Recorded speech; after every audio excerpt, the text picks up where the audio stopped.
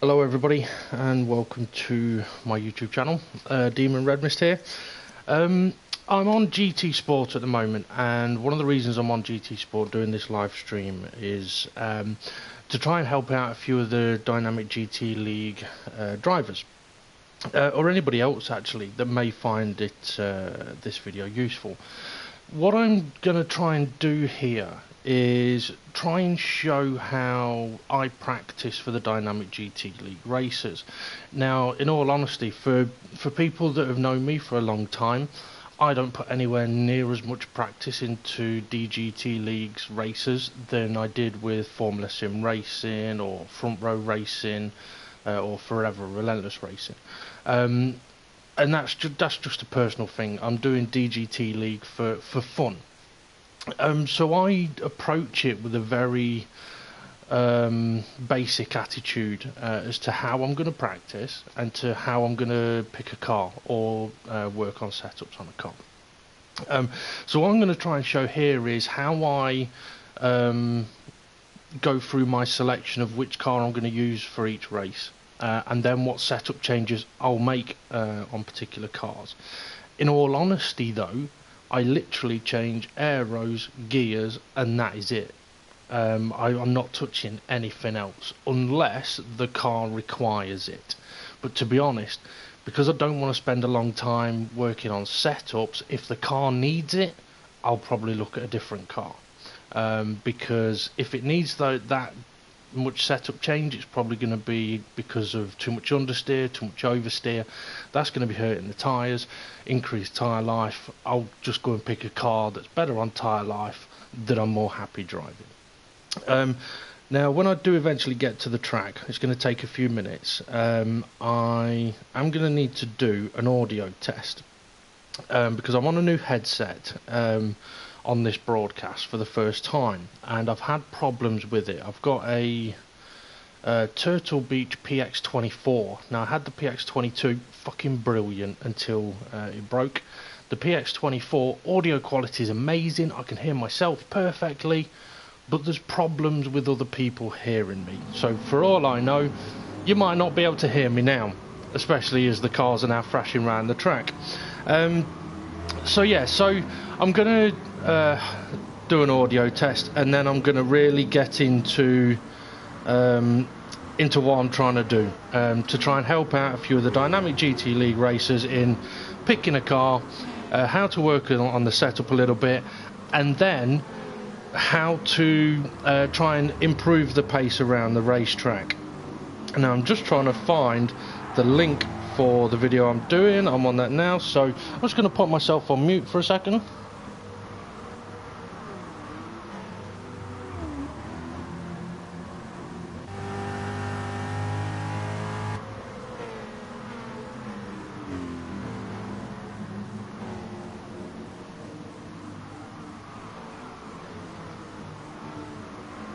Okay, well, from the sounds of it, you can hear me on the live stream. If you're watching, if you're not, you won't know anything about this.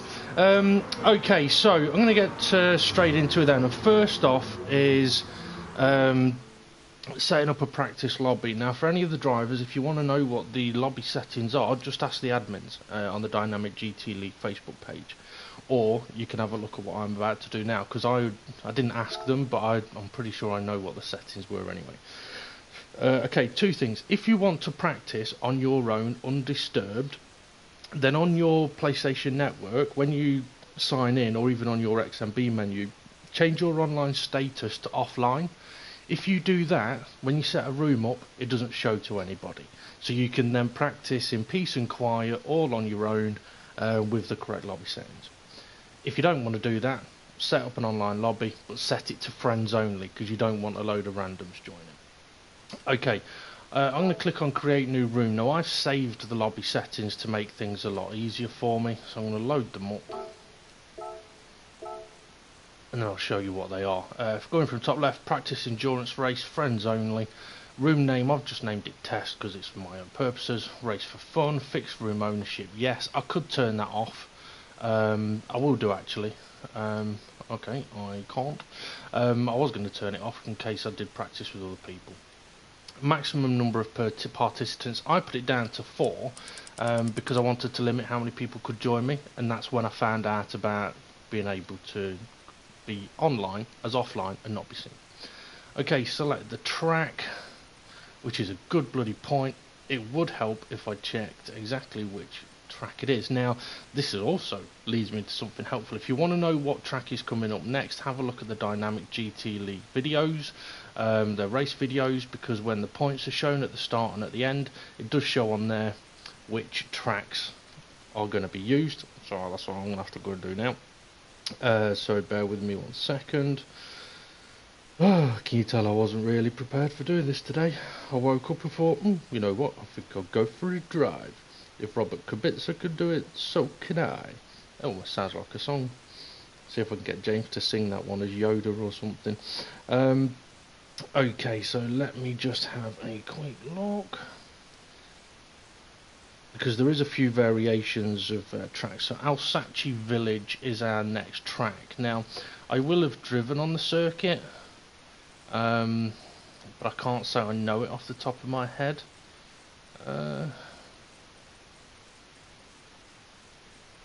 For a second then I thought I didn't have it. Right, okay, so pop it on Alsace Village. Now, for the time and day, I've been trying to go around midday, but on some tracks they haven't got it. So the time of day that you pick can have a big difference in what the grip feels like. So if you want to know exactly what settings it'll be, ask the DGT admins. I will tend to go for something either bang in the middle of the day or earlier in the day, where the track might not be as warm and might not be as grippy. 40-minute time limit. Grid start, fastest first, slipstream strength weak, boost on weak, visible damage on, mechanical damage no, fuel off, tyre wear times 5, grip is low, and then race finish 30 seconds. Filter category by group 4, and then make sure you put balance of performance on for DGT League practice, because balance of performance will be on in the races. If you don't turn it on, you're going to go a hell of a lot faster in practice than you are when you actually come to the race. No tyre limits put on, but you can use any of the racing tyres. So yeah, and then pretty much everything else is to your own pleasure, really. I mean, I don't have any ghosting or wall collision penalties on or anything like that, 'cause it's just practice. Okay, and then create your room. It's as simple as that. Now, when it comes to picking the car, obviously there's quite a few different cars in each class, the Group 1, Group 2, Group 3, Group 4. And some cars are going to be more suited to one track than another. But I do know quite a few drivers like to keep the same car, regardless of the track. And that is absolutely fine. You just have to understand that your car at some tracks may be really good, and at others, not so good. But in DGT League, you can switch your cars, that's no problem. Now, if you are someone that does like to switch your cars like I do, it does mean that I come to this track now having no idea which car I'm going to use, or which car may be the best. Because it is a track that has got a lot of different types of corners. It's got slow and twisty, it's also got high speed, high camber. So working out which car to use might not be too easy, but I'm going to show you a couple of the processes that I use, and I approach it kind of scientifically in a way. Not that I apply science, it's just a scientific principle of when you're going from one car to another, keep parameters the same, then you get a more balanced view of what cars are like. I'll show that better in a moment. Okay, as you can see, I've got a number of Group 4 cars here, so it'd take me a long time to try every single one. Now, admittedly, I know what the handling characteristics are like of most of the cars, so I already have an idea of which car I probably would use in the race, but I just need to check. What I'm going to do here, though, is I'm actually going to pick a car that I know is a little bit tricky to drive, and that's the McLaren. This McLaren is a little bit understeery, but also a lot oversteery, so it's a little bit of a tricky car to go with, but I'm going to jump in that to begin with, so that I can just show a few things. I'm going to pick that car. Now, one of the first things I'm going to do is turn traction control off. For the tyres, choose the racing soft tyres, right? In all honesty, when qualifying comes around, yeah, use the Racing Super Softs, but you're probably not going to want to use them in the race unless your car does not like the soft tyre.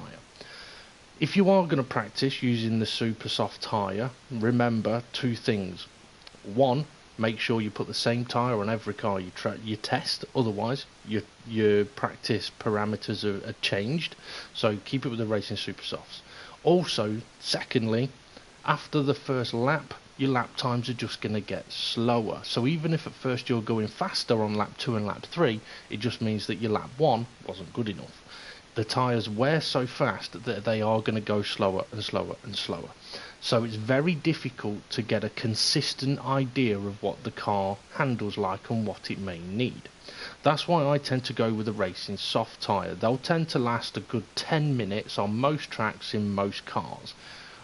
If it's bad on the tyres, about 8 minutes, but that's enough time to give you 3 or 4 decent laps to know what you need to do with your car. So keep your tyres the same anyway. I'm going to go Racing soft. Everything else is default, or should be. Okay, I had changed the ride height a little bit, but I'll remember that.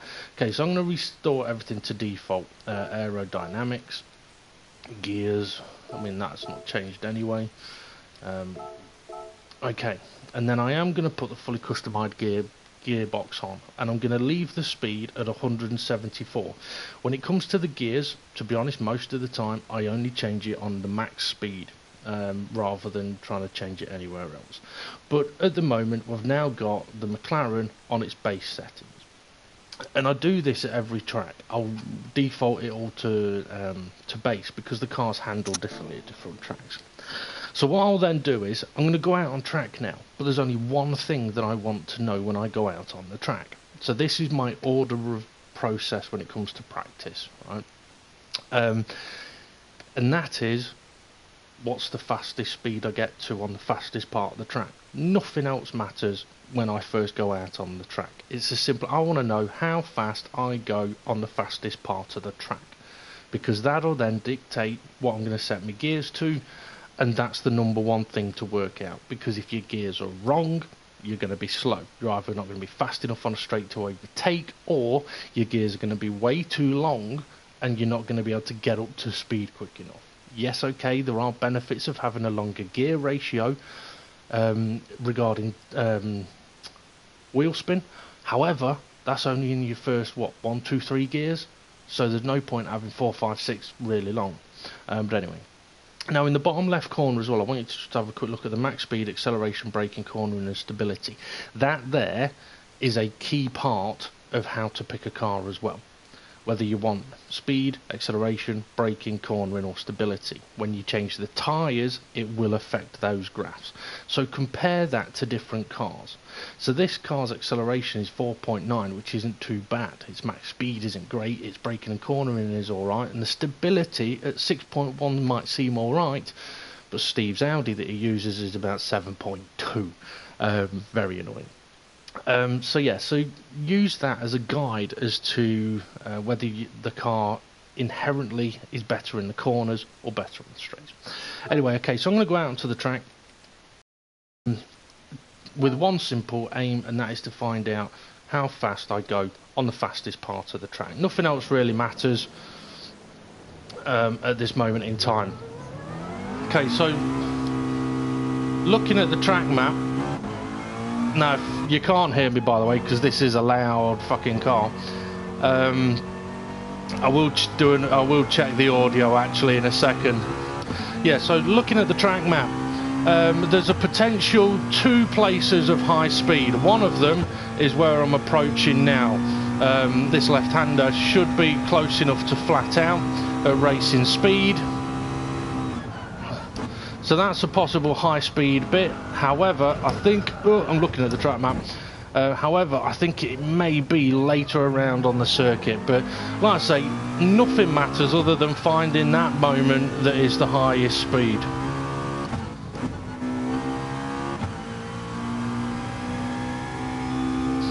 So this is another quite fast part of the circuit, but it's not going to be the fastest, I don't think. Now, while I am driving around, although nothing else matters, I am just getting a general feel of what the car's like. Is it a little understeery? Is it a little feisty on the rear end in the corners? Get an idea of whether I'm below third gear a lot or not, because that gives me an idea of whether it is a lot of low speed corners, or whether, like this corner, it's high speed, depending on where you decide to apex the corner. Now for me, this section should be the fastest part on the track, I think. Down into a horrible little hairpin. So that's potentially the fastest part of the circuit. Now I didn't have a look at how fast I was going then, but that's because I'm just working out where the fastest part may be. So on the next lap, I'm going to really focus on it. There's got a fast downhill section, but it's into a horrible couple of corners. So I doubt that's going to be the fastest part of the track.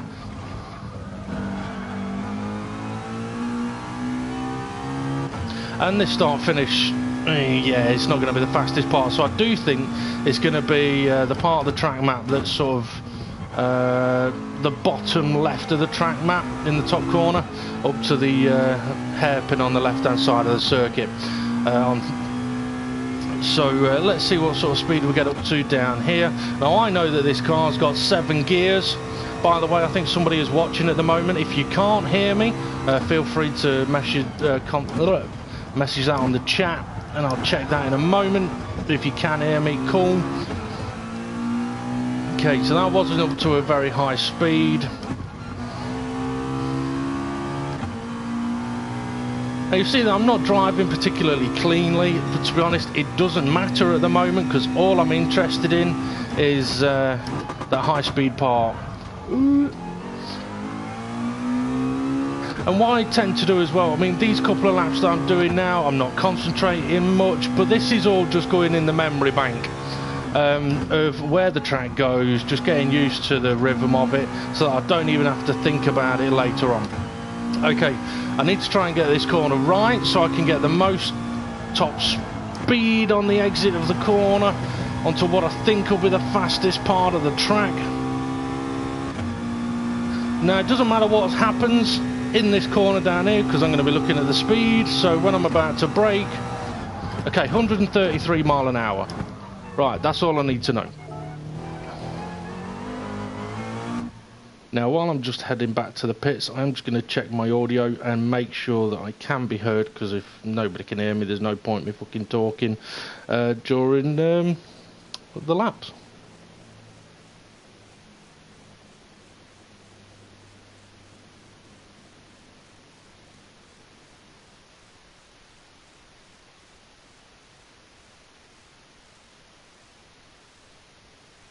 Okay, audio test complete.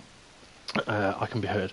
Right, okay, so I know that the top speed I got up to was about 133 mile an hour. Now, to be fair, with the Group 4s on balance of performance, that is around about the maximum you're going to get, somewhere between 132 and 140, depending on the nature of the track.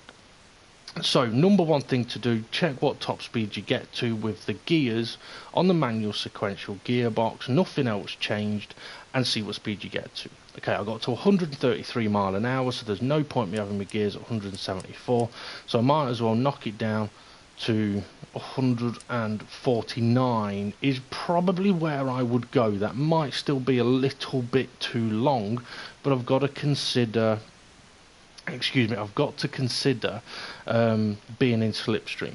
However, looking up at the graph in the top right corner of the gear ratios, I can see that 7th gear is already very, very short. So I could shorten each individual gear, but at this time I'm not going to do that, because adjusting the individual gears is 100% relevant to the track you are on.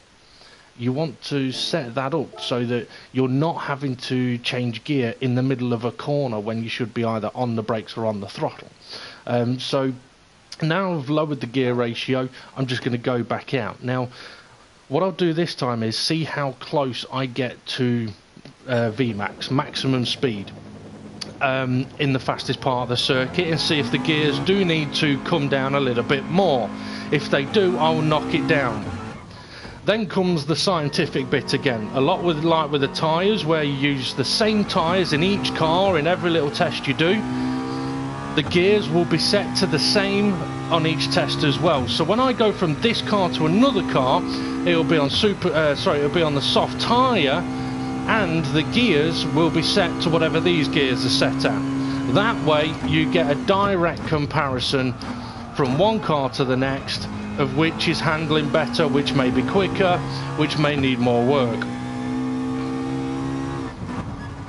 Now, by reducing the gears straight away, it's going to make the car accelerate a little bit quicker. May come at a cost of tyre wear, but I'm not worried about tyre wear now. I don't care.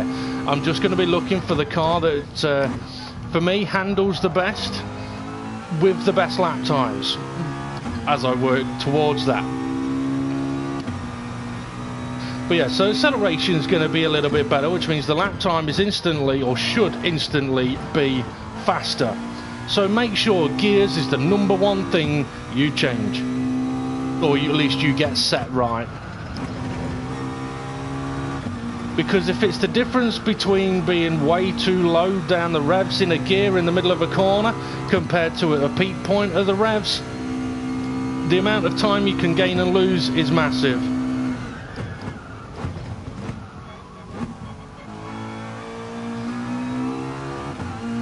Now, I did say a little earlier on that I know this car is a little bit understeery and a little bit oversteery, so I am sort of driving a little bit cautiously just to get a feel of the track.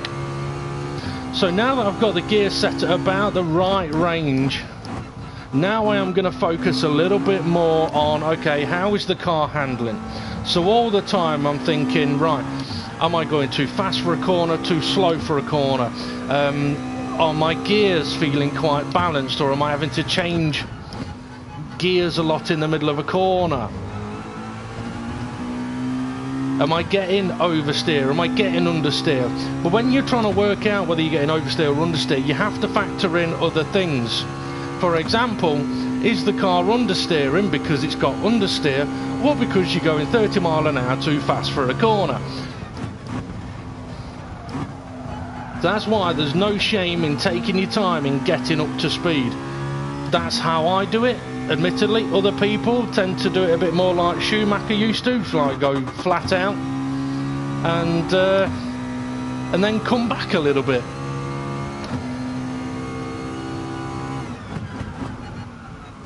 Now you see, I'm trying to brake quite late in a few of the corners, but I'm not able to get down to the right gear. I'm not able to slow down enough for the corners.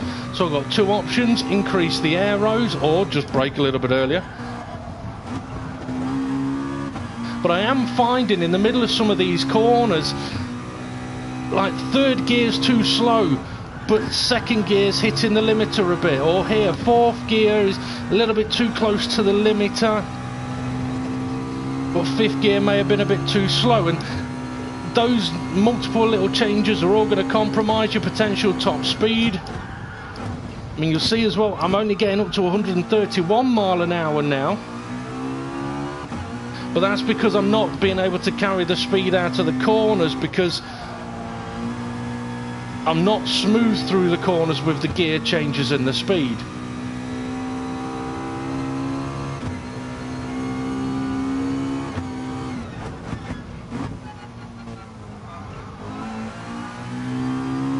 And to be honest, while I'm driving, the rear end of the car is, I was just about to say, feeling absolutely planted to the road, and then I get oversteer.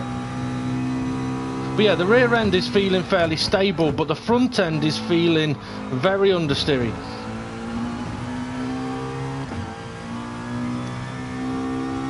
Right, I do want to try and get to a higher maximum speed than 131.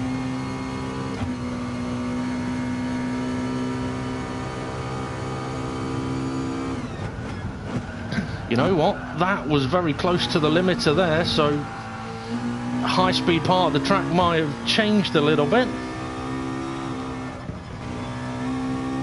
But this is a corner I'm struggling a little bit fourth. It doesn't really want to do it in fourth. It doesn't feel right.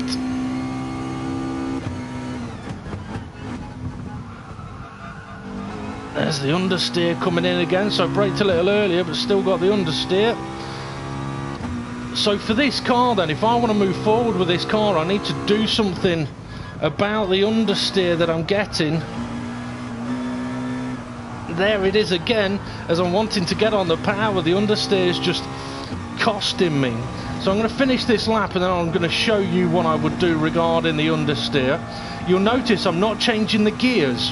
Even though I've said that the gears, I'm not very happy, I'm not going to change the gears. I'm going to keep the gears exactly the same in every car until I've decided which car I'm going to use, and then I will maximise the gears individually if I need to. So all I'm interested in now is the understeer, the oversteer, but making sure that I'm not driving too fast.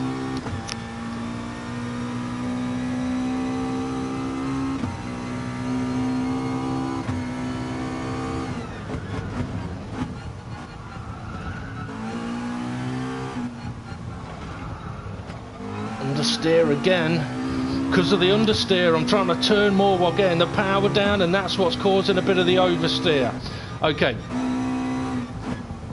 So now I have a benchmark lap time, a 2:04. That's a benchmark lap time. However, the understeer for me is now a bit of an issue in this car. Now, as I said a little while ago, with the setups, I don't go into too much detail with the setups. You'll notice as well, my max speed on the left hand side has now decreased. Obviously that's down to having changed the gear ratio, but there's no point having the gears at 174 when the top speed is 133. Okay, so the understeer, I could go at looking at a lot of different parts of the setup. Now initially though, I would literally just go straight to the aerodynamics. I'm just going to get a drink down on top. Now there's two ways to look at the aerodynamics. One is in a logical sense. I've got understeer, so I'm going to increase front downforce. Now when I change the downforce, I tend to go in increments of 10 or 15. That's just what I do for simplicity's sake. If you're after perfection, you're not going to get that here, because as I said at the start, I don't put as much time into practicing this as I used to in other series. Okay, so yeah, logically you could just add more downforce on the front end and see if that helps with the understeer. But as I also said, you have to know why the understeer is happening. If the understeer is happening because you are braking too late, going too fast into a corner, steering too much, then adding downforce isn't going to help you. You need to slow down, brake earlier, and then see if you're still getting the understeer. So yeah, if you can, try and work out why it is you're getting the understeer or the oversteer before you go changing the aeros. But anyway, so you can change it logically by increasing the front aerodynamics, or you can do it in the backwards way. And this is something that, for anyone that doesn't know about this, it's something that's going to seem a bit weird, but it does work. Not all the time, but it can work. If you're having problems, give this a try. Instead of increasing the front aeros, decrease the rear aeros. Right? By doing this, you change the balance of the aerodynamics. So the front could be sliding because the balance is wrong and there's too much aero on the front. So if you add more wing, you could make the problem worse.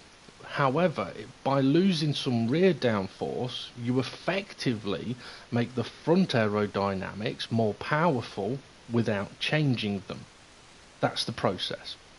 And to try and hopefully give an example of that, I'm actually going to reduce the rear aero by 20 now. This could get a little bit hectic in this car. So now, having reduced the rear aeros, and I would do that with this car straight away, because as I was driving round, the rear end did seem very planted, but the front end was understeering. So rather than bolt on loads more front wing, I'm going to loosen up the rear a little bit to try and keep high speed and help with turning. So let's go and see if that has helped. This is where I end up crashing in every bloody corner, but it's a simple way of trying it. Now if this didn't work and I still had understeer and a load of oversteer, I'd simply put the rear back to where it was on the 500 and then increase the front a little bit.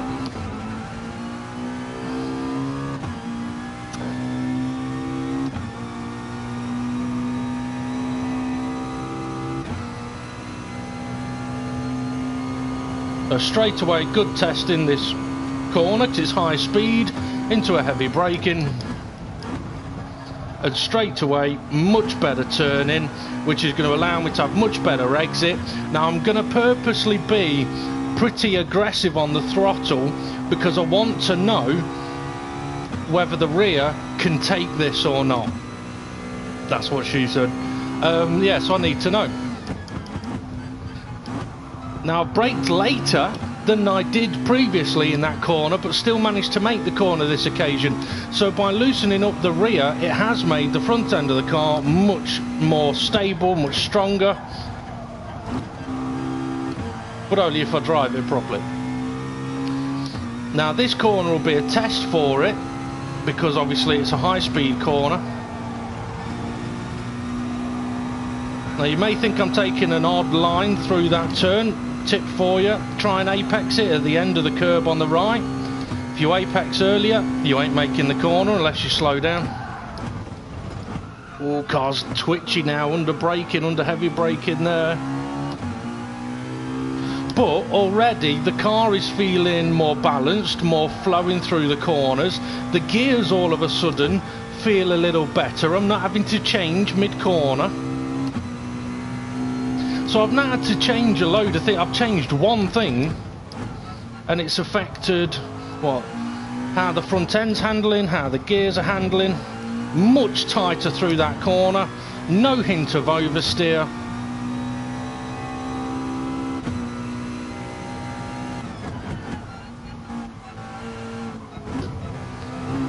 Now I dropped down to second there. If you want, stop, rewind and play.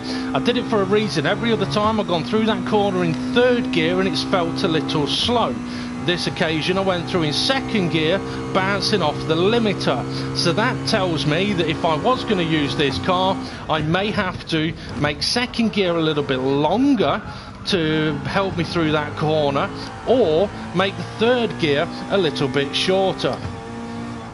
So as I'm driving round, I'm not going for ultimate lap time here. I'm not even thinking about lap time. I'm just thinking about, okay, how's the car handling? If it's handling good, shocking English there, Dave. If it's handling good, the lap times are going to come anyway. So I'm only focusing on how the car's handling and where I'm trying to position the car. I'm also thinking, what fucking livery is Steve going to have on his car at the next race?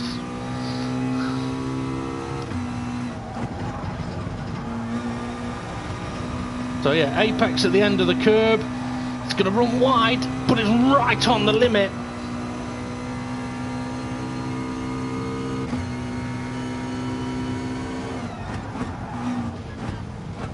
I braked a little early for that corner with it getting a little bit twitchy, but even I saw then 1.5 seconds up, and all I've done is reduce the rear wing.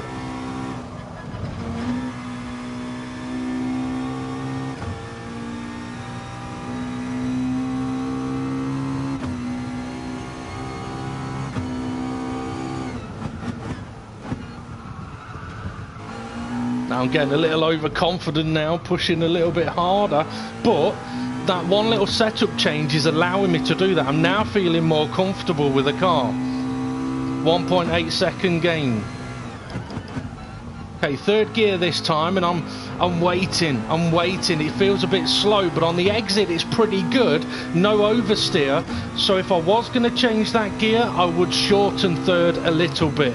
If I go for lengthening second, there's more chance of getting oversteer in the higher rev range.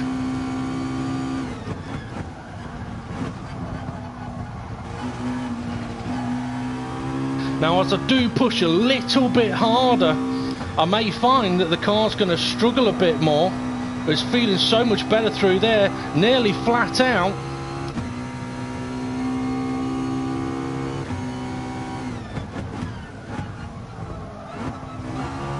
So I am pushing the boundaries a little bit, and the reason for that is I'm trying to work out, okay, would I be happy with this aero setup as it is, or would I be better off actually with a little bit more wing?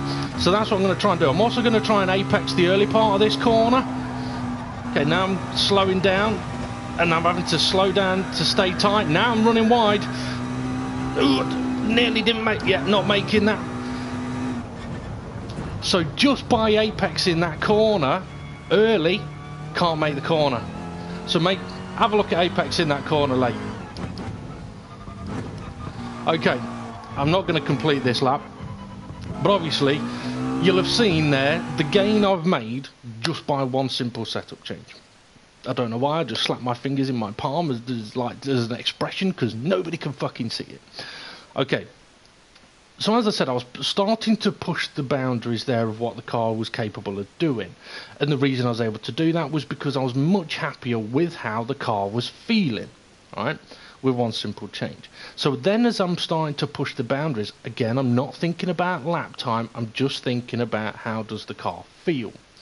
Now for me, it was a hell of a lot better, but it was still a little slidey. So now if I decided, well, actually I want more aerodynamics on the car, it's very, very simple. Keep the gap the same. So I know that the rear on 500 is very good, maybe a little too good, so I could put the rear on 490 and then increase the front by 10, and that keeps the balance then. So now, so effectively the balance of aerodynamics on 480 and 200 was very, very good, had very good turning, seemed to have very good traction. So I want to keep that balance. So whatever I change the rear by, I will change the front by the same, to keep the balance. Now I am going to go to 500 and 220.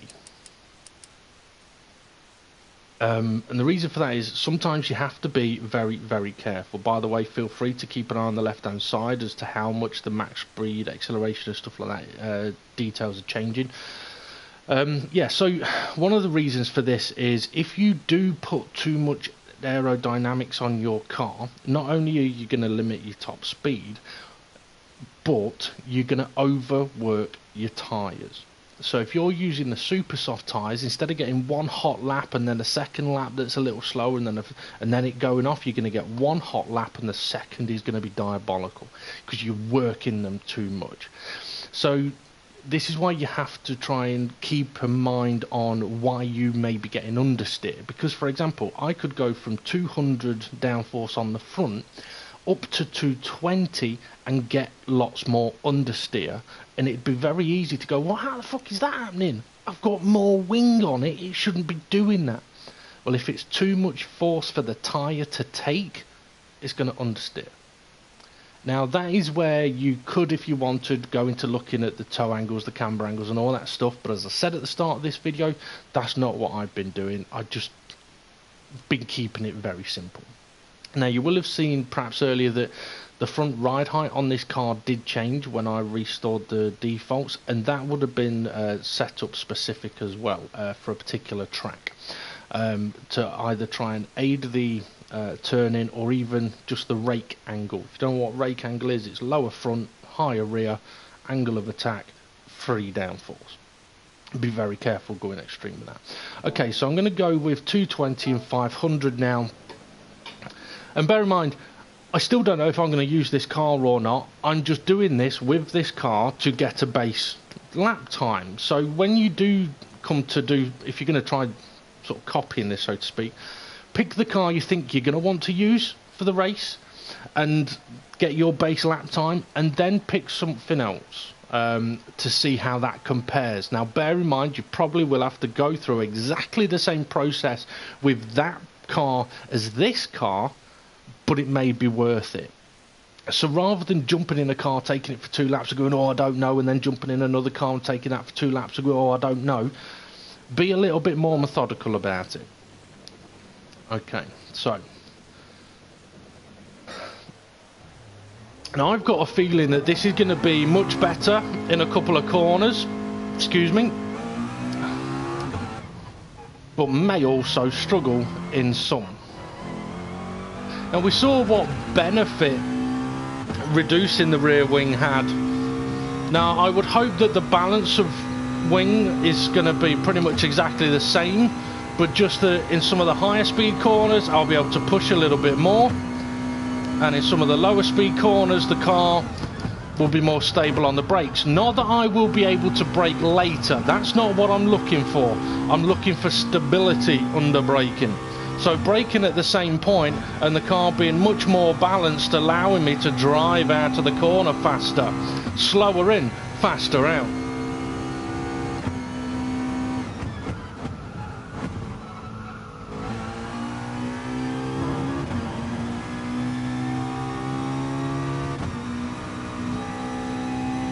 Okay, so as I'm driving around now, I mean I am on a wheel, by the way, for anyone that doesn't know me or what I'm doing here.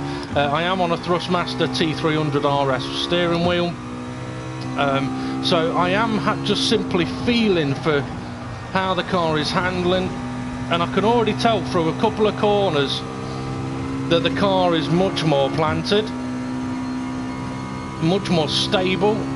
This will be a good test.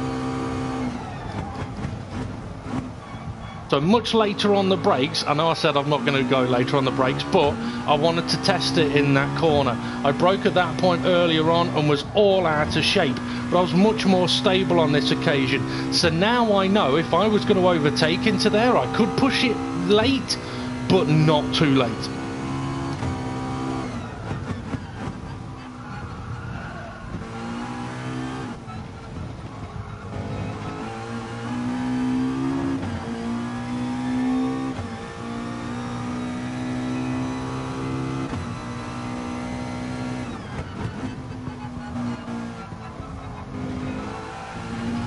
Now you may notice as well that while I'm driving I am trying to keep things nice and smooth, so I'm braking once, I'm trying to accelerate once, but sometimes I will blip the throttle a little bit, but then I'll get to a point where I'm on the throttle and I don't lift it off again.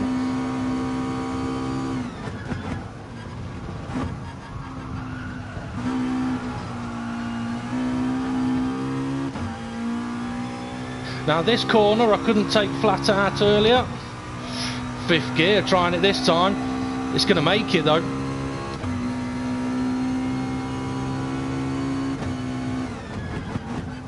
So braking earlier for that corner, tighter into the apex, earlier onto the throttle. So for that corner, I'm not benefiting by braking later and trying to go faster. I'm benefiting by braking earlier and just leaving the corner faster.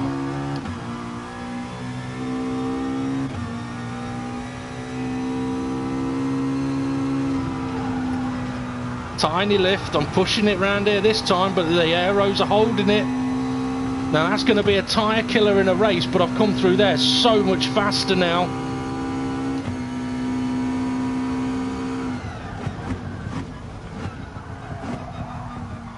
Still pushing it a bit too much in the braking zone.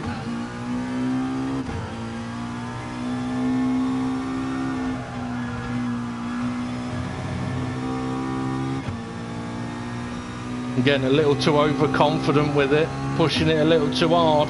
But there's nothing wrong with pushing a bit hard in practice. Just make sure you're aware that you're doing it and you can come back from it.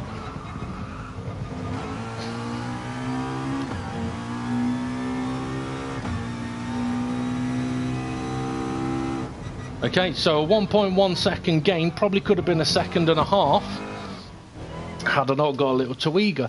So from start to this point now, I'm what, 2 and a bit seconds faster than I was at the start, and all I have changed is the gears and the wing, nothing else. Now if I was going to stick with this car, I could improve on that. I could go, okay, well you know what, towards the end of that lap the car was getting a little bit understeery as I pushed it a little bit more. Now that could be because there is a little bit too much aero on the front end, so I could work on this car if I wanted to. Or more than likely it'll be with this particular car, lowering the front end by 10 will reduce that amount of understeer that I was getting. So that's probably what I did at a previous track. But I don't know if another car I've got is going to be better than this one. But now I've got what I would call a happy benchmark. So I would then test other cars to see if they are potentially better or worse. And once I have gone through those cars, what I would then do is return to this one and change nothing. The reason for that is I've driven for what, 40 minutes maybe, however long it is. By the time I've tested 4 or 5 other cars, I will have driven for probably another hour, maybe. That is all additional lap practice on this track that I didn't have when I drove this McLaren. So if I go through testing the other cars and then come back to the McLaren, so if I've tested other cars and I've gone faster, how do I know if that is the car or the fact I've learnt the track more? There's only one way to find out. Jump in the car that you first used and give it a try.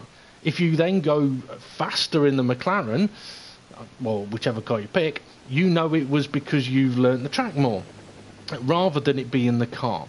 So this is where the sort of scientific approach or scientific method is beneficial for you, by keeping the tyres the same, the gear ratios the same, starting with the setups on default.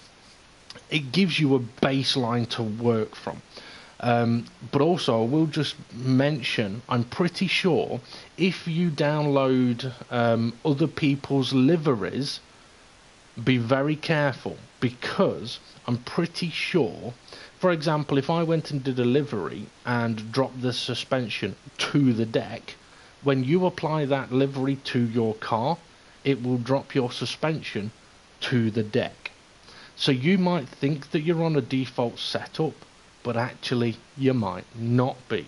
And there's no guarantee that people have set up a car nicely, or that you will find nice when you drive it.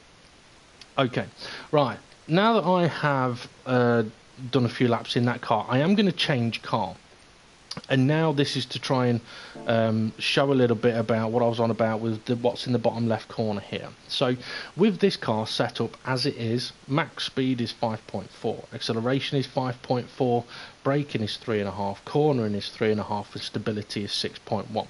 Having done a few laps around this track, stability is going to be important. There is a few difficult braking zones where with changes of direction, and there's a lot of camber. So you're going to want a car that's got a bit of stability about it. Acceleration will be useful because there's a couple of slow corners, but to be honest, most of it is medium to high speed. So you're going to want a car with decent straight line speed. So for example, the Renault Megane Trophy may struggle around here because of its lack of top speed, but at the same time that car is phenomenal in corners, and I'll actually go to that next. I might not drive it, but I'll show its stats. So yes, 5.4, 5.4, 3.5 and 6.1. So let's have a look at the Renault just to show you. So looking at this, okay, so racing soft tyres, and then looking on the left hand side, right, max speed is 0.4 less. The acceleration is 0.1 more, the braking and cornering is 0.4 more, and the stability is 0.2 more. So that for me says that car will be a hell of a lot better all over the way around this track. It may struggle in top speed, but it's going to be so good through the corners, people shouldn't be able to keep up with you unless they've got their car set up right. So this is an interesting car to pick. I know I tried using it, I practiced at one of the tracks earlier in the season, and to be honest, it was 1.8 seconds off the pace. So it was like, okay, can't use that car because it was such a high speed circuit. However, Nürburgring that we did last night, it struggled on straight line speed, but it was so dominant in the corners, it wasn't a problem. You just had to pick and choose where to overtake. Now, for anyone that's interested and wants to see what setup is on this car at the moment, feel free to pause, screenshot. This is the setup I used at the Nürburgring. Now with this car as well, one of the things that I tried to do with this car was reduce the aerodynamics to try and increase the maximum speed. But what actually happened was I didn't get to a higher speed, I just went slower in the corners. So I ended up reverting the downforce to 205.15. And the reason for that aero setup on this car is because it is a little bit tail happy. So you do have to sort of look after it a little bit. So effectively this car has got understeer dialed into it to try and stop the rear end from sliding out. That's how I look at it anyway. The front aero is at a lower balance than the rear. The gears, I did tweak about with the gears a little bit for Nürburgring, and that was corner specific. So as I mentioned about at this track we're on now, turn 1 at the top of the track map, I was trying it in third gear and it felt a little bit too slow, but second it was bouncing the limit. So at the Nürburgring I did just tweak those gear settings. Right, I am just going to jump into another car though. Let's see, I'm not going to try the Evo though, because that is a car that needs work. That car understeers like, I don't know, like a bus on ice, and I haven't yet fully worked out how to get the maximum out of it. Let's see, which car should we go for next? You know what, I'm going to go with the Aston Martin, because I know a few people in the DGT League like to use the Aston Martin, so I'm going to jump in that. Also, it might give people a bit of an idea of a base sort of lap time. Okay, so as I mentioned earlier on, same tyres that you used in the previous test. Now, if you don't want to restore your defaults, you don't have to. It's just personally I do. Now, okay, with the Evo, I said that one's a bitch, right? When I get that one sorted out, I won't be resetting that to default, because it'll be a nightmare to get it back again. So some cars you will have to go, you know what, I'm not touching that. But for the purposes of what we're doing in our races, I have no problem in resetting them to default, because I just want a direct comparison, that's all. Now, I know that the Aston Martin, it's an interesting car. So without even driving it, straight away I'm going to put the gears down to 149. That now is at the same gear ratio that the McLaren was on. It doesn't matter that the McLaren had 7 gears, or that the Evo only has 5 gears, or if you're in an electric car, it doesn't matter.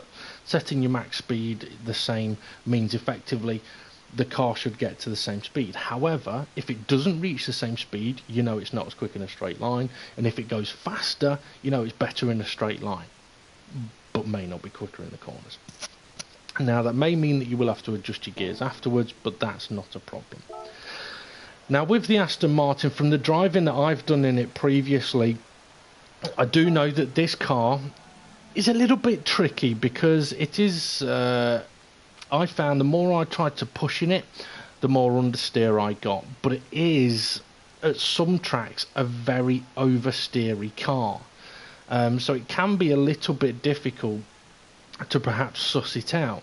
However, I would literally use exactly the same process that I just used with the McLaren. So now in my practice process, it's as simple as I'm going to jump in this Aston Martin, go out on the track, have a drink of coffee first, and I wouldn't necessarily say I'm going to focus on lap time. My aim is to try and beat the lap time that I've done, but I'm going to try and do it by focusing on, okay, has the car got understeer? Has it got oversteer? What corners am I struggling in? Rather than how fast am I going? Because the speed will come if the car's set right.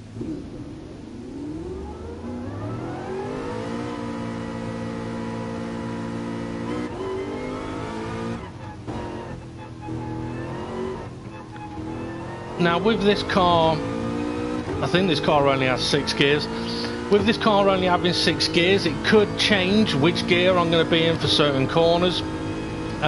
It could change the rhythm, so you do have to kind of factor that in. So if I approach this, not this corner, the next, say, 5th gear, and go, wow, I'm flat out in 5th gear, I couldn't do that in the McLaren.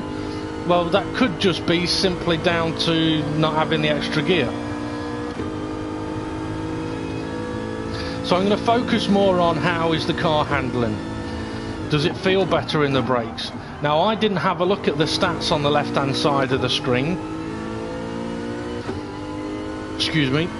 Because at the moment, it doesn't matter that much to me. That's more something for yourself to look at if you want a bit more of a guide. I mean, I've already done it, so I've already got an idea of how to crash into a barrier. I've already got an idea of the characteristics of most of the cars in this particular class anyway. So interestingly, compared to the McLaren at sort of medium speed, medium to high speed, its turn-in does actually seem a little bit better. At very high speed though, it wasn't very nice. So medium speed turn-in didn't seem too bad.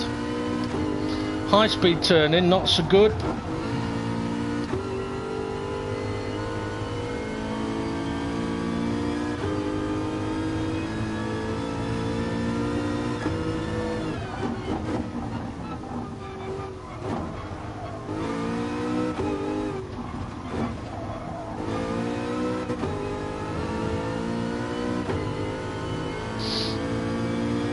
Because this has only got 6 gears, first corner is probably going to be a second gear corner. Yep. Oversteering though, lower gear, higher revs.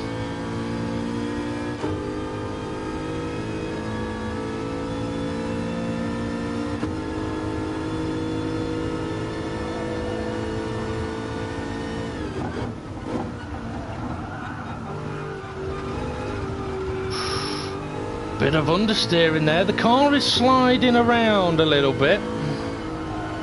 I'm not feeling the confidence to really push it. This left-hander though is feeling very nice through that corner. But at the lower speed it's not quite feeling like it's got the grip or the balance. And I already know at the higher speed it's struggling on understeer.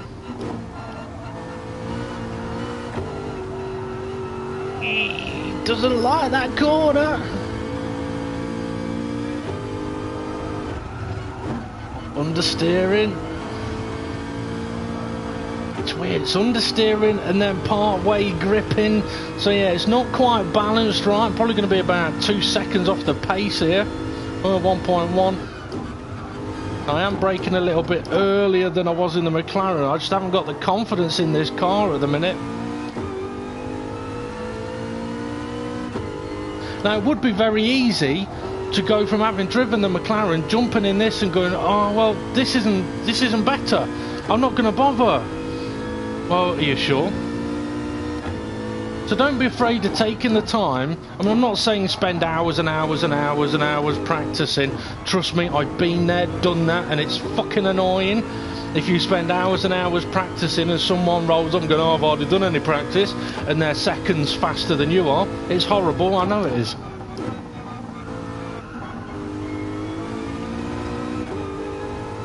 Adjusted how I drove through there, a little less aggressive. So the rear end on acceleration isn't feeling too bad. I'm not really suffering with general oversteer.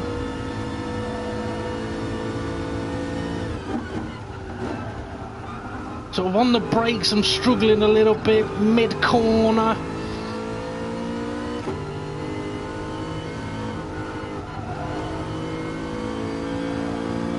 I mean, that corner is taking so much better than the McLaren did, but it could just be because I'm going slower. It doesn't like heavy braking, but that is, I mean, one of the characteristics of this car is that it isn't that good on the brakes.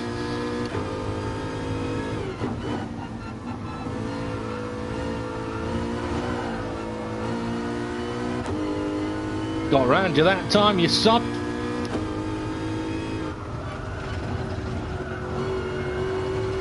Now, for any of the guys that do use the Aston Martin, with it not being very good on the brakes, that means in the race situations, you can't go late braking anybody. Because if you do, you're not making the corner, and you're not making the overtake. So if you drive the Aston Martin, you've got to approach it in a different way. Don't attack them on the way into the corners, attack them on the way out.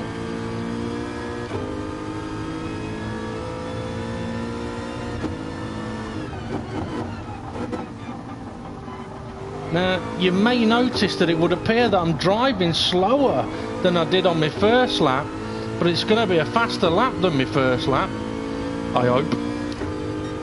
It was slower. But yeah, I'm driving slower just to try and balance the car a little bit so that I can get a better feel of, right, is it understeering because I'm driving too fast and braking too late, or is it because the car's just got understeer?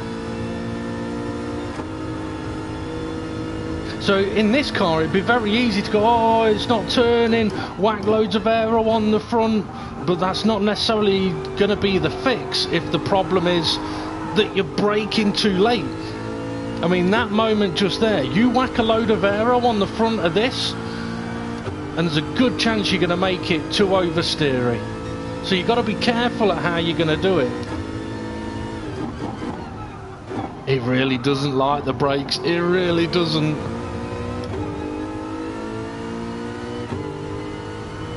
So this is where how you practice is going to be more important than what lap time you can do.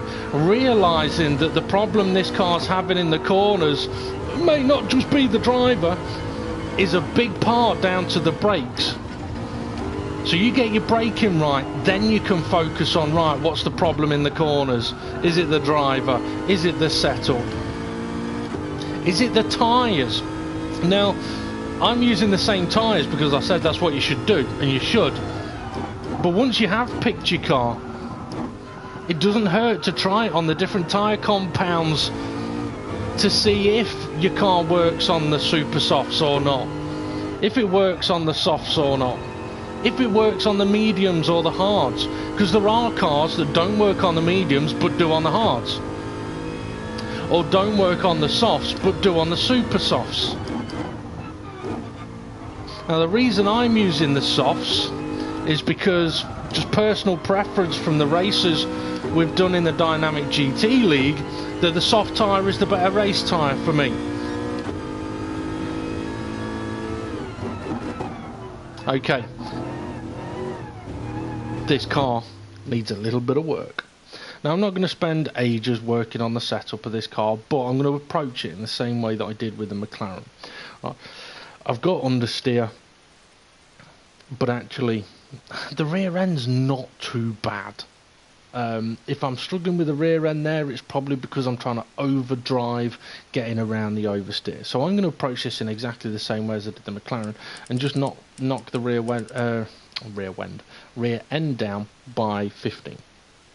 So I'm going through the same process: gearbox, aeros.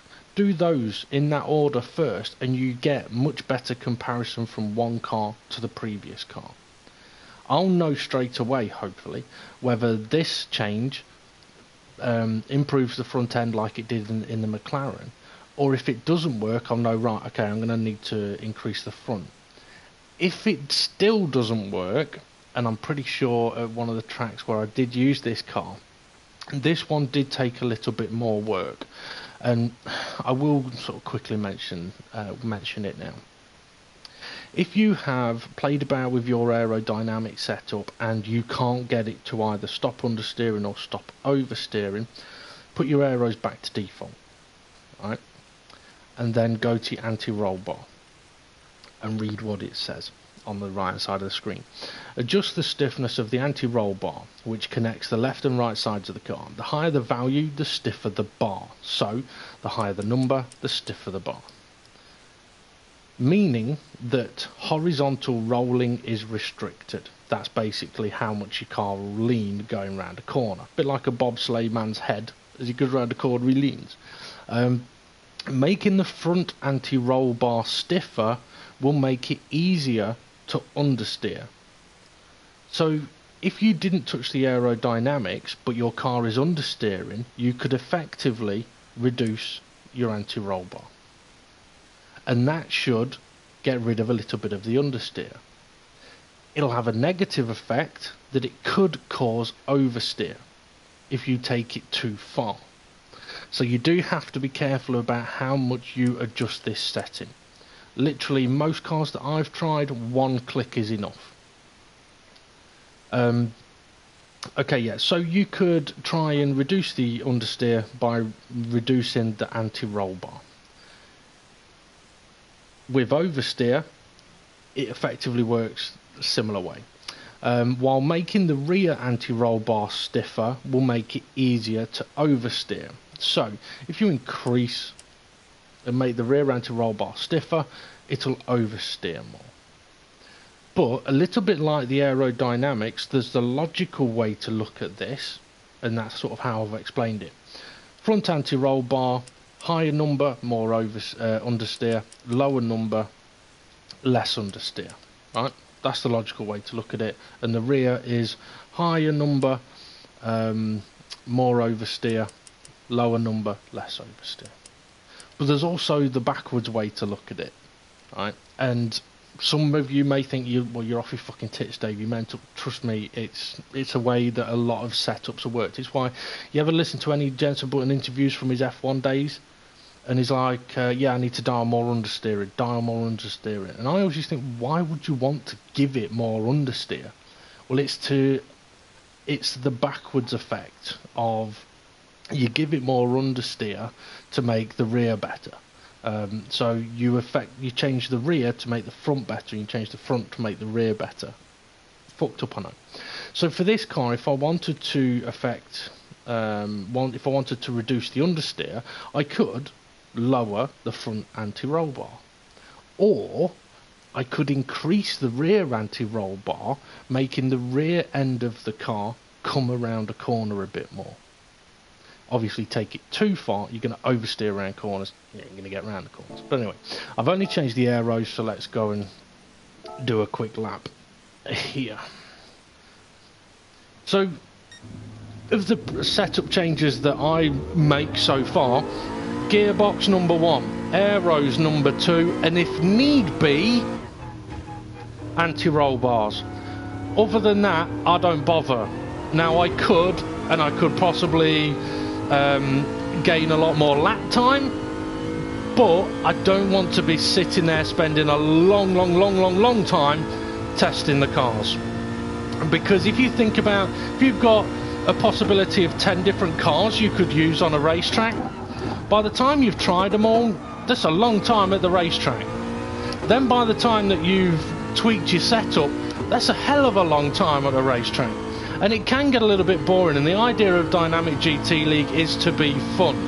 Now, I don't mean to blow my own trumpet, but if I did get into the situation of going down the route of tweaking lots of little bits of the setup and properly practicing, it may be a little bit unfair on some people, because I mean, I've had, what, I don't know, 15 years experience at this. I'm not a shit driver. I have on occasion. So, I mean, so I'm not going to blow my own trumpet. I'm fucking blowing my own trumpet. Yeah, so I'm not a shit driver, so I don't want to over-practice and make it less fun for me, because the fun part for me is the race, the battle, not being a second and a half faster than everybody else and driving around all on my own on a racetrack. That's not what I'm racing for. I mean, don't get me wrong, the competitive side of me wants to win, but I want the fun of the battle, because that's what I've missed from my racing over the last 3 years.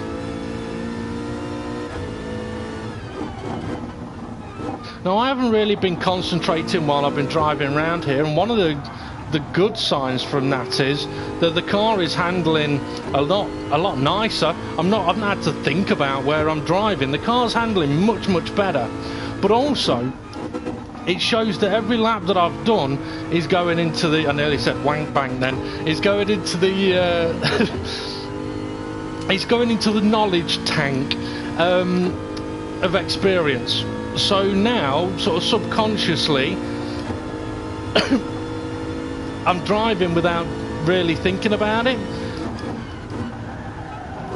And when you can get to that point, it's one of the good things about just doing not lap after lap, but doing a number of laps, you can get to the point where you don't have to concentrate too much on where you're going. You just go there, and then you can concentrate much more on, right, what's the car doing? Did I brake too late? Can I take this corner a little bit quicker? So I don't have to think about the next corner that's coming because it's automatic. Which is alright till you get into the Senna situation.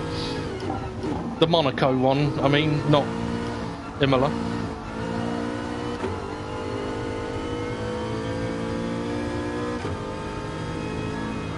So yeah, the front end of the car is definitely handling much better now.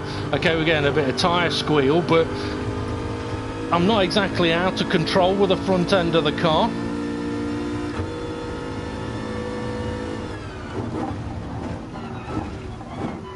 I will give a little trick though that I've just remembered that I learned with this Aston Martin.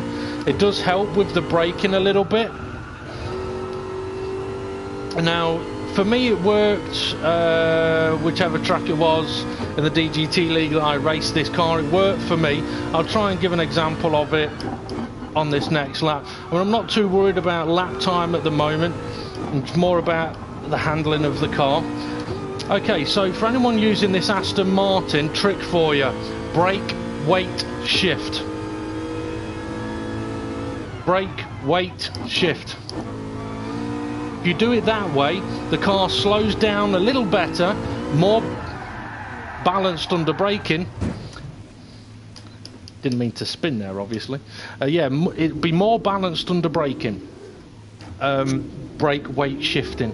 It's a style of driving I picked up a few years ago with some of the F1 games, and I did transfer it into other formulas.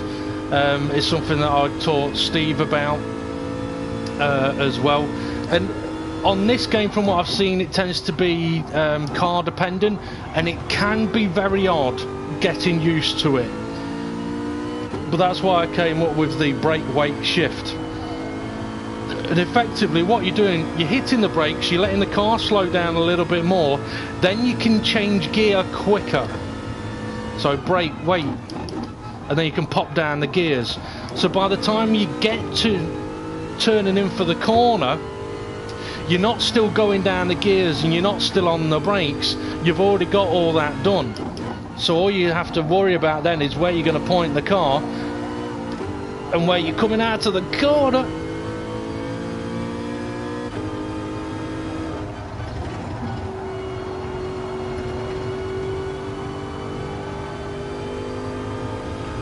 I mean, the car is handling considerably better. I know the lap time's not going to be there at the moment.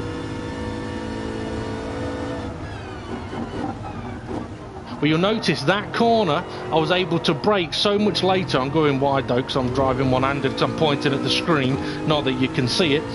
Yeah, that corner then, I was able to brake at the curb instead of way before the curb because I used brake, wait, shift.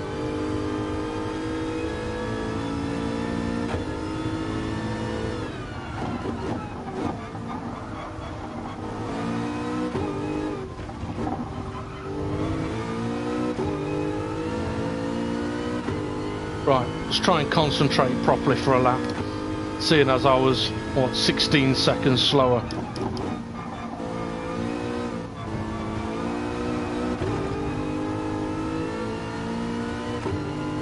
Admittedly, the car's still not quite feeling balanced right, but I'm still just sort of focusing on, okay, is the front end turning in better? Yes. Is the rear end coping? For the most part, yes. Is the driver coping? No! Are the corners where I'm struggling a little bit with the turning, am I still struggling? Are the corners like this one where I had no problems earlier, am I better or am I worse? I was in a gear higher that time.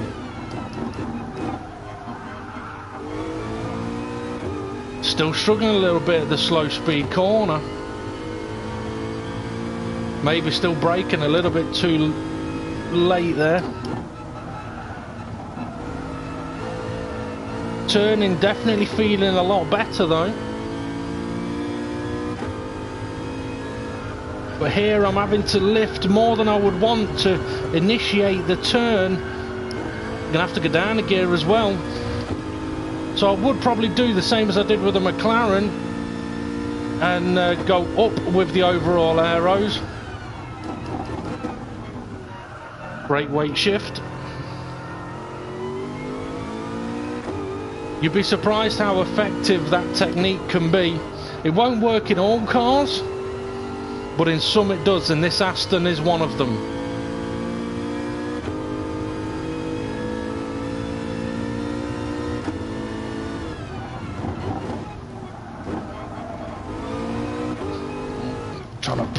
Trying to push it. It's not liking being pushed.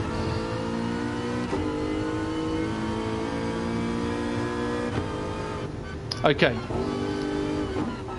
Now, admittedly, having driven that car for a few laps there, I would probably at this point go, okay, I could increase the aeros on it and it might improve a little bit. I don't think it's going to improve 2 seconds. Now, okay, I might not be fully concentrating, but personally, this car just isn't quite right for this track. As useful as brake weight shift is, this car would be much more effective somewhere like Monza. Decent high speed, long braking zones where you've got that time to hit the brakes hard, do your brake weight shift and all that kind of stuff. So I, at this point, would probably move on, because for me the McLaren is miles better. So I would at this point jump into a different car and go through the same process again. Now what I'm going to do here, I'm going to jump in one more car, and it will be the Renault. And the reason for that is I just want to see how good the Renault is around this track, because this at the same time as showing people how I practice, this is actually me doing a bit of my practice. So I want to know, is this Renault going to be good enough? Now, out of the cars that I've got, there's the Renault for me. I'll just, while I'm taking a breather and having a drink, I'll go through what I think about some of the cars. The Renault for me is the best handling car. It hasn't got a straight line speed, but is the best car through corners, which more than compensates for it. However, if you were to take that car to Monza, you might as well not go, because it just ain't going to cope. The Aston Martin is a pretty decent all-round car, but you do need to get on top of the understeer. I have shown you though how to do that. The McLaren is a brilliant car, I think, but it is tricky at first. And if you go slightly the wrong way with your setup, I mean, I went the wrong way when I first got the car. I tried dealing with its understeer and when it gets oversteer, and I went the wrong directions and made it worse. So for me, when I first drove the McLaren, it was fucking horrible, and I made it worse. Once I'd made it better, it's a lovely car to drive. The Lamborghini I'm not overly sure about. That's not my livery, by the way. It's one I made for my niece, Dolphin Racing. It's not a bad car. It's four-wheel drive. I don't really get on with the four-wheel drives in this class, though. They haven't got the grip in the corners that I would like compared to the Renault. And the Evo is an evil bitch, and I will conquer her. The McLaren, that is probably up there as my second favourite to the Renault. It is a brilliant car, very good in a straight line, very good in the corners, very good on tyre wear, but it sounds very slow. So it's difficult to really judge just how quick you're going, but it is a phenomenal car. This Porsche is also a very good car, but circuit dependent. Use it at the wrong track, it's going to be fucking horrible. You could spend a long time working on aerodynamic setups on that car and not really getting anywhere. The Mustang I've never really used because it's an absolute fucking tyre killer. I mean, it's not too bad a car to drive. If tyre wear wasn't on, I'd happily use it, but we have tyre wear, so I wouldn't bother. The Corvette. That is a beautiful, beautiful car to drive, but doesn't quite have the grip, unfortunately. So as nice as a car as it is to drive, for me it just wasn't quick enough. The Jaguar. The Jaguar is probably the fastest car in a straight line in this class of cars that I've seen. It is very good in the corners, but it's not overly stable, if I remember rightly. It can be a little bit tricky, but if you get a nice balance to your aerodynamic setup, it can be a very, very nice car to drive. The Peugeot, I don't like it myself. It's front wheel drive, and that for me is a no-no. I do not like racing cars with front wheel drives. Prefer rear wheel drive, so I just wouldn't even bother with that. The Subaru, brilliant, probably the fastest accelerating car in this class. Shit in a straight line, but a very, very good car. If you're on a tight, twisty track, that is probably close to the Audi and the Renault for grip and handling. The GTR, I've struggled a bit with that, not really good on with it with the four-wheel drive on that car, but it is a car that I like, so I need to work a bit on the setup on that one. The Hyundai Genesis, that's a dark horse, just to let people know. It is a very good car, but it eats tyres, unfortunately. It's a brilliant car, very quick. It's kind of like it does everything. It's fast, it's good in the corners, and it kills your tyres. So, very good car, but troublesome. The Bugatti Veyron, not as fast in a straight line as it bloody should be. But not a bad car to drive. The Megane, I've not bothered, front wheel drive. That Merc is the same as the other Merc I showed you, and so is the Renault Trophy. Okay, so there's a quick run through of the Group 4 cars from my perspective anyway. Right, so I am going to jump in the Renault now. Now, my initial thinking of this car around this track should be, if I drive it properly, it should annihilate the lap time that I've already set. Simply because of how good it is in the corners. Doesn't mean that that is exactly how it's going to pan out, but it is so good in the... Well, see, with this car, because the top speed of the other cars that I got to was about 133 early on, 131 to 133, this car's top speed at the Nürburgring was 135, I think, but most of the time it was about 133, 134. So around this track, top speed might not be an issue, unless you're side by side with a car that can go faster. But this car should be absolutely fucking brilliant in the corners. So, let's go and see what it's like.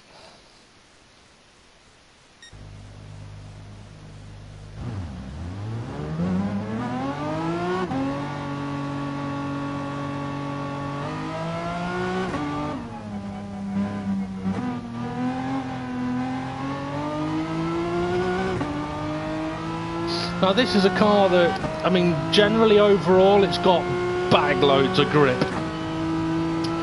But the bumpiness and the camber of this circuit could affect how this car handles, as SGP has joined the room.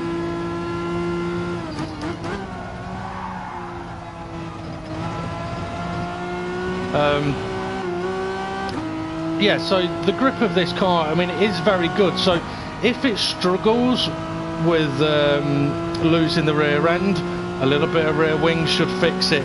Learning what I did about this car at the Nürburgring in reducing the wings to try and bring in a little straight line speed isn't worth it. I would probably, if it was understeering, I would probably increase the front wing. I'd go for increases rather than decreases. But when it comes to changing the wings, I mean, you'll notice on both the previous cars that I used, I did go for decreases first, and it is intentional. If you go for an increase first, there's a good chance you're going to get better grip. But if you then go to a decrease, you've just driven with much more grip, so it's just going to seem worse. However, if you don't drive it, or you've driven it and then you just decrease the wing, you'll be able to tell if the balance has got better or not. You get a much better feel for the balance, And then if you do increase the wing, you get a much better feel for the benefit of having the extra wing.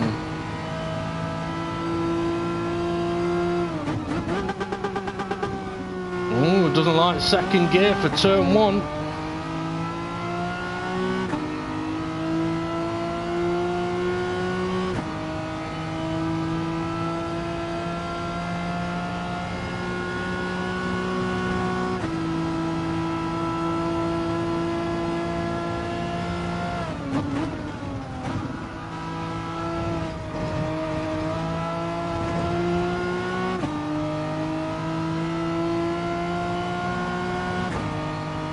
This corner should be easily flat out in this car, and it is.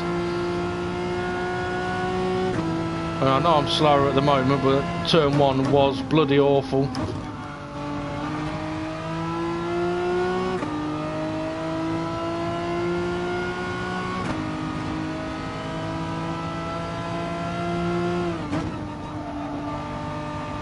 First car I've been able to go into that corner in 4th gear.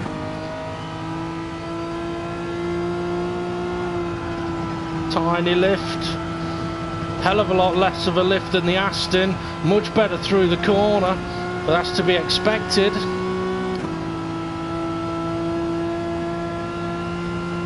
Gained 4/10.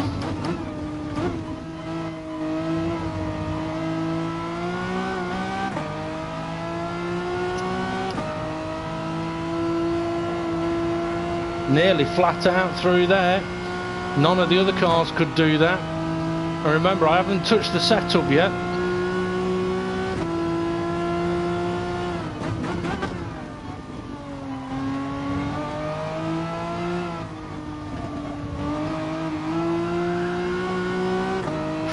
I got a little bit too aggressive on the steering then, that caused the oversteer and a new fastest lap. So even though I was 9/10 down through the first sector, I ended up with a new faster lap on a car that I've not touched the setup with. And now that I'm trying to pick up the pace a little bit, the rear end's going. So a little bit of oversteer, and I don't really want too much oversteer in this car. I guess I want the front end to be pointy, but I don't want the rear end to be losing the grip. Now part of it could be because of the gear ratios. The gearbox seems very, very short. I can't really use second gear, so I could go for lengthening second gear or just reducing third a little bit. But yeah, with the rear end, I think I would probably just bump up the rear wing by 10 or 15. Now what that'll do is it'll make the rear of the car grip better, reduce the oversteer, but it will take away a little bit of the turning ability of this car. But that's actually not a bad thing. This car does turn so sharp that it's very easy to turn too much and take a little bit too much tyre life.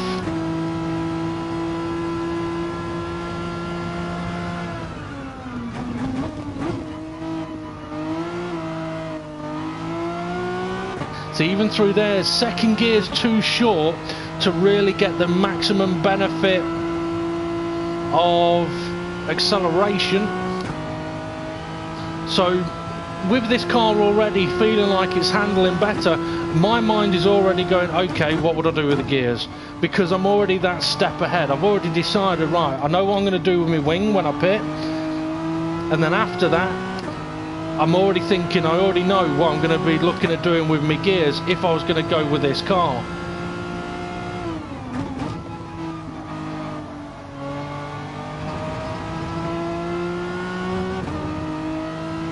Alright, let's see if we can get a decent lap in now. Looking at the tyre wear, I didn't look at the tyre wear on any of the other cars, to be honest. I'm just having a look at the tyre wear on this one because of it handling how it is.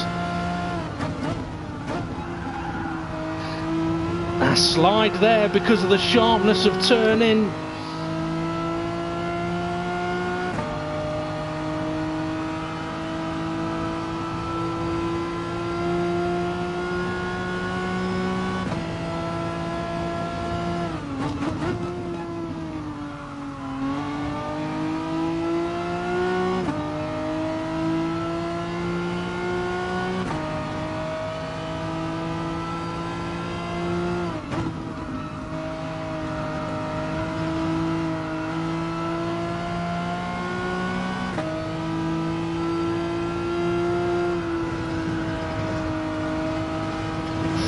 Turned a little too much. That'll carry though. Come on, decent speed out of there. Now I haven't looked at any point what straight line speed I've been getting in this car.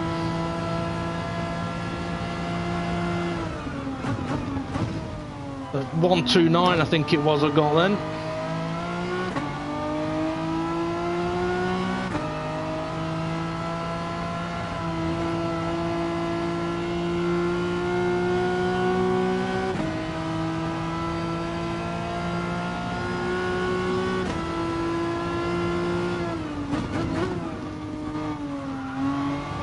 I've lost a bit of time in these last couple of sectors.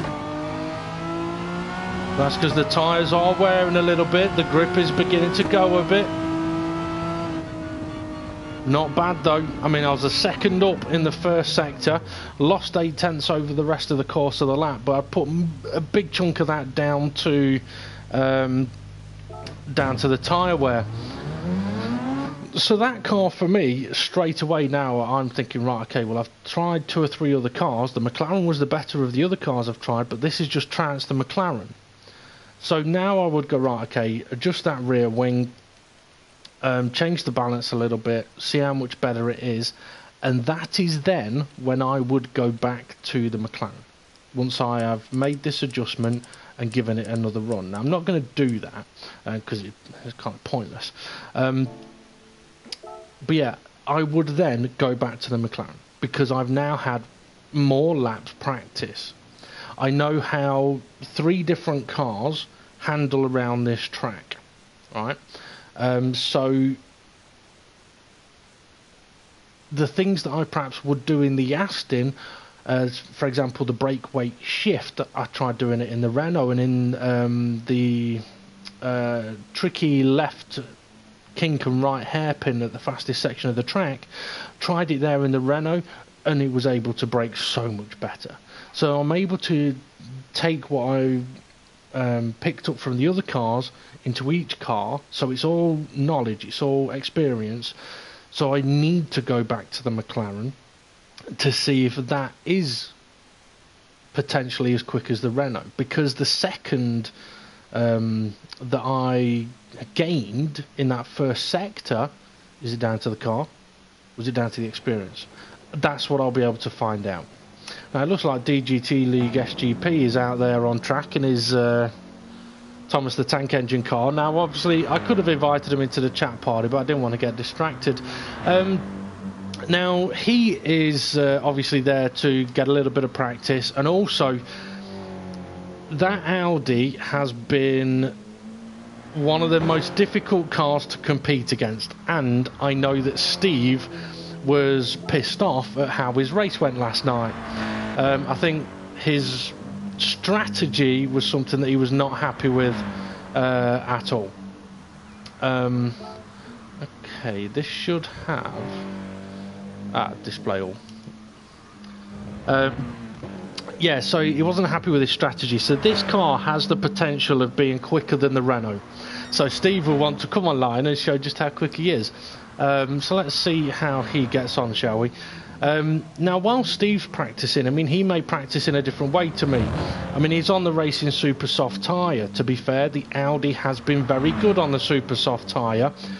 But Steve is going to practice slightly differently to me because he's found a car that he is very happy with on a number of different circuits. So when he comes to a track, he hasn't got to spend time working out, okay, which car does he want to use. He knows which car he's going to use. So he's then going to go a similar process to what I did, which is, right, number 1, gears. Get your gears set. Number 2, wings. Get your wings set. And then you can focus on the driving. Obviously you'll see he's in Thomas the Tank Engine livery as well. I'm not even going to comment on that. But yeah, Steve's pushing, and I don't blame him. I mean, the Audi does handle very, very nicely. I am interested to see what lap time it can do.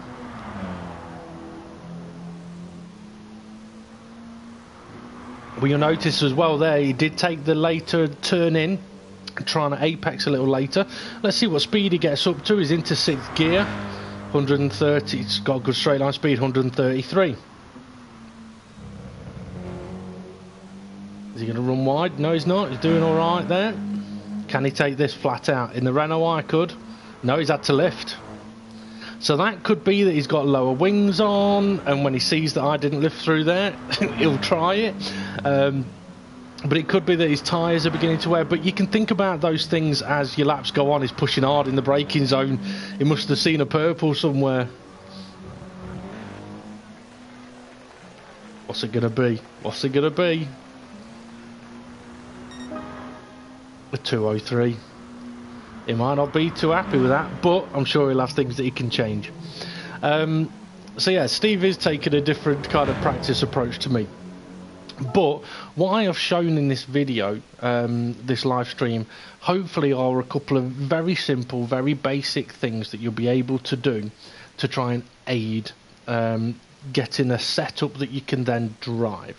The driving aspect of improving your racing is a little bit more difficult. It's a little bit more time consuming. It's about braking earlier to get a better entry into a corner, to get a better exit out of a corner, slower to go faster. It's about being smoother. It's about using all of the racetrack. It's about turning in at the right point to get the right apex point. That all takes a little bit of time and a little bit of experience, and it will come eventually. But I will sort of try and run through a couple of things while I go and try how my car is handling now. I have increased the rear wing a little bit. I'm not going to be doing too many more laps though, because I do need to get myself something to eat. But I did offer my services to a few of the DGT League drivers earlier today, of which I think one or two have taken me up on the offer for later this evening. But I figured I'd do this video for anyone that doesn't get to join us. Okay. So while I'm driving, I'm going to try and give, if I can, a couple of little tips. So as I mentioned about using all of the road, it's about being smooth, braking once, turning once, accelerating once, not going off the track. It's about being smart. Just because you're behind someone doesn't mean you have to overtake them at the first opportunity. Think about it. For example, in this car, there's no point me overtaking someone at the start of a straight. They're just going to drive right back past me. I'm much better off overtaking them at the end of a straight, or on a corner, coming out of a corner after a straight, and using the remainder of the track to pull away.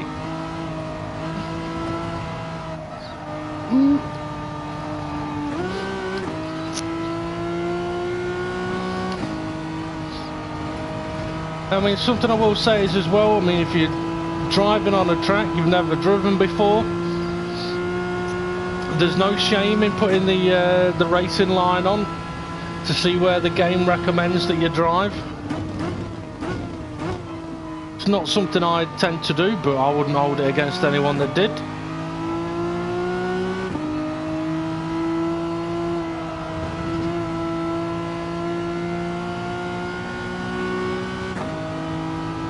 I mean, something you may or may not have noticed, in all of the laps I've done, I've not once hit that barrier on the left. Simple reason for that, I know it's there, and I'm not pushing the brakes. I'm not going hard on the brakes or deep on the brakes.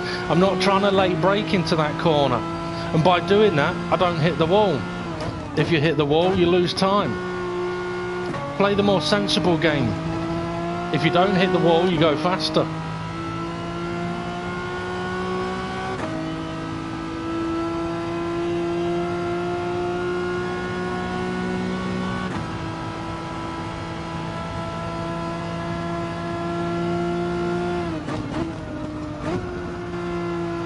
Less sharp turning in that corner, but now a bit of understeer, bit of oversteer on the curb as well.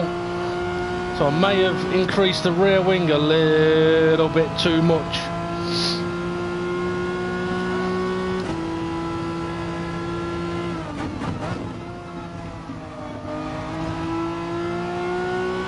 The thing is, once you've got the balance of your car set and your gears set, you don't have to worry about any of that anymore. You can just focus on where you're going to brake, where you're going to turn, if the setup change you made is wrong. I must admit, while driving this car, it's sounding slower, it's feeling slower. So it's possible that I've just increased that rear wing a tiny little bit too much and it's thrown the whole balance out.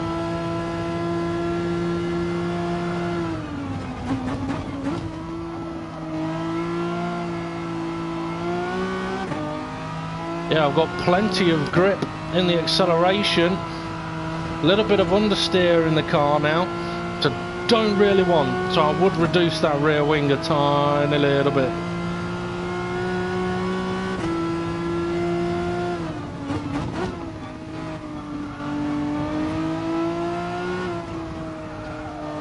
Yeah, understeer.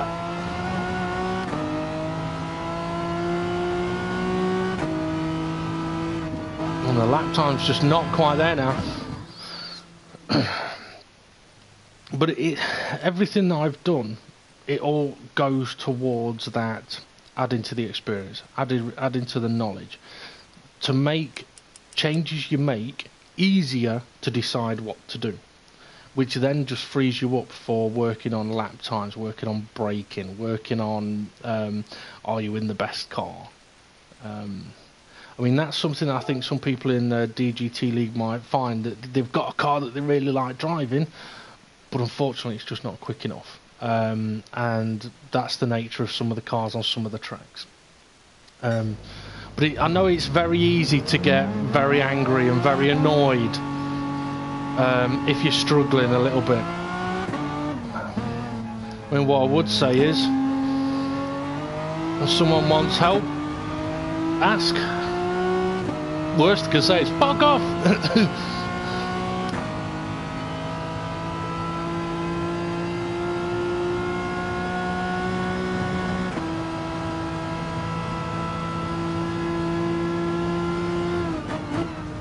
Well, one of the things, I mean, in my years that I've seen, one of the things that I've seen a lot is people trying to go faster by pushing more. But if the car can't cope, you're never going to go faster.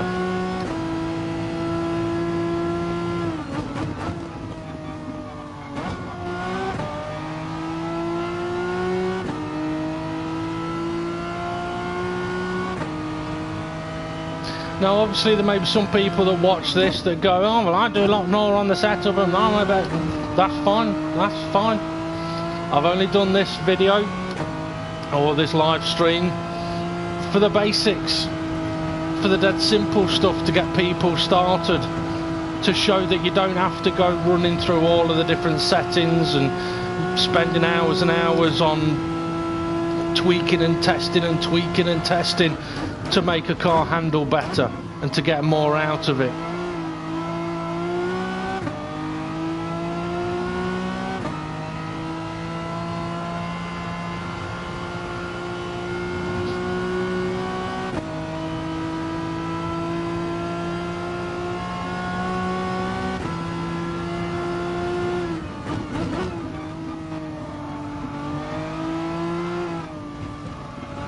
Right, I'm going to try and push it a little bit now. On that out lap, the car was feeling a little bit better balanced.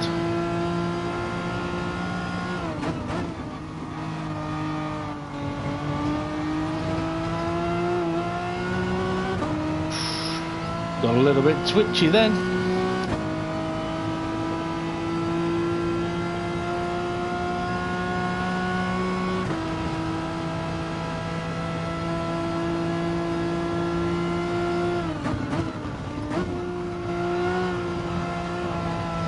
Come on, grip. I don't mind the car having a tiny little bit of oversteer in it. I'm quite happy with that. As long as I can keep my foot down.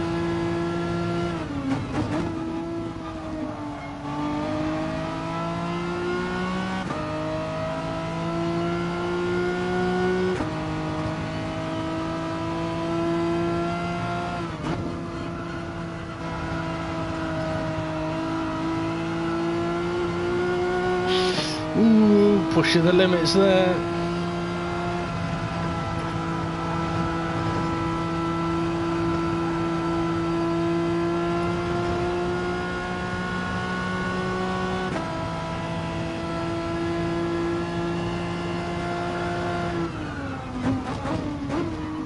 Brake weight shift.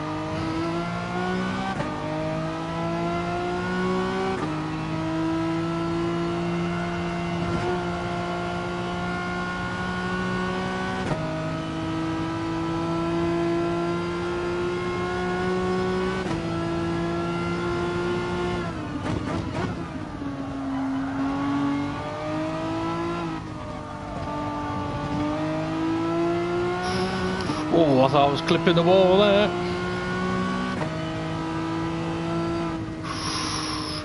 So a 1 second improvement, and that all come from that balance just being that little bit better, having taken a little bit of the rear wing off. Then I may have just pissed off Steve as well, by the way. I think he beat me lap time until then. So that slight change of balance, oh no he hadn't, was enough to then give me the confidence to push it a little bit more around some of the corners. So for me, I'm very happy. I know what car I'm going to be using, I reckon. But hopefully I've been able to show that I've been able to get dramatic improvements in lap time with very simple little changes to the car setup. Okay, there is a proportion of it that is down to driver ability and experience, but that comes with time. I'm old. Steve's older, but I'm old now. So I've got experience. But anyway, there we go. Right, I did notice that somebody had messaged on the YouTube chat a little while ago, so I am going to have a quick look at what that message was. Ah, Stephen Whitfield. Excellent video, really useful. It is, if that's Steve F1 and you saw the bit about the Aston Martin. But yeah, I mean, brake weight shift is something that... I mean, I've mentioned it to a few people before, and I mean, I know some very good drivers out there that may think, well, I'm talking bullshit, just brake later and you brake the same amount, or whatever it may be. But it's a very simple process that not many people think about or consider, and it's all to do with engine braking. And it can give you much better stability and allow for a much faster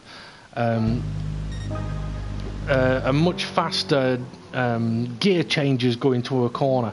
I mean, in the Renault, at the fastest part of the circuit, I was able to attack that braking zone so much more with having a car that was stable for me and by doing brake weight shift. So tiny little things like that that people may find very, very useful. Also, people from the DGT League now have a benchmark sort of lap time of a 2 minute, I think it was. What was it? Yeah, 2 minutes 274 on the soft tyre, by the way. So people have got a bit of a benchmark of what to go for.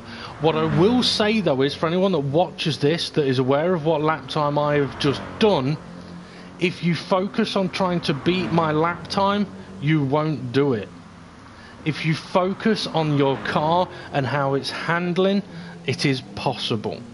But don't get disheartened, like Steve will now. Don't get disheartened if you can't get really close to my lap time. Because in the races there's boost and there's tyre wear. And the faster a car is, the more damaging its tyre wear can be. So don't get too disheartened. Just enjoy yourselves. Anyway, I am going to bring this live stream to an end now. Because I've pretty much done all the driving that I can do at this moment in time. And I'm going to need to get something to eat. So hopefully this video will have been useful to some people. Either way, it's been enjoyable for myself. So I am going to bring this to an end. So thank you very much for watching. Make sure you check out the Dynamic GT League YouTube channel, Facebook page. If you want to get involved in a GT Racing League, check them out. Also check out the I'll Tell You What TV YouTube channel for unofficial F1 podcasts. Be live on Tuesday at 8 o'clock, and that'll be with me, James Hulkenberg, and Steve. DGT League SGP will be there as well. Anyway, have a good one, folks. Enjoy your weekend. Don't drink and drive unless you're Ray and you're doing it on a video game. Have a good one, and I shall catch you later.